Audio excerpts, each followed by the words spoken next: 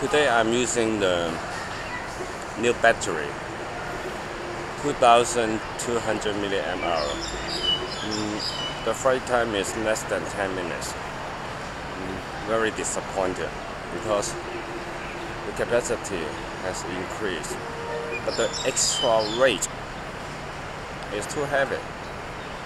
I find it carefully because the center of gravity has changed.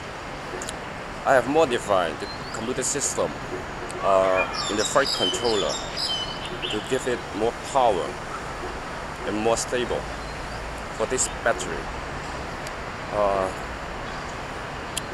Is it worth to carry such a high capacity battery, and then the flight time is only 1 minute or 1 minute 30 seconds longer than the standard one? The standard one I'm using is the White Scorpion, 1500 milliamp hour. So I suppose the new battery has more flight time for me, but not. It is too heavy.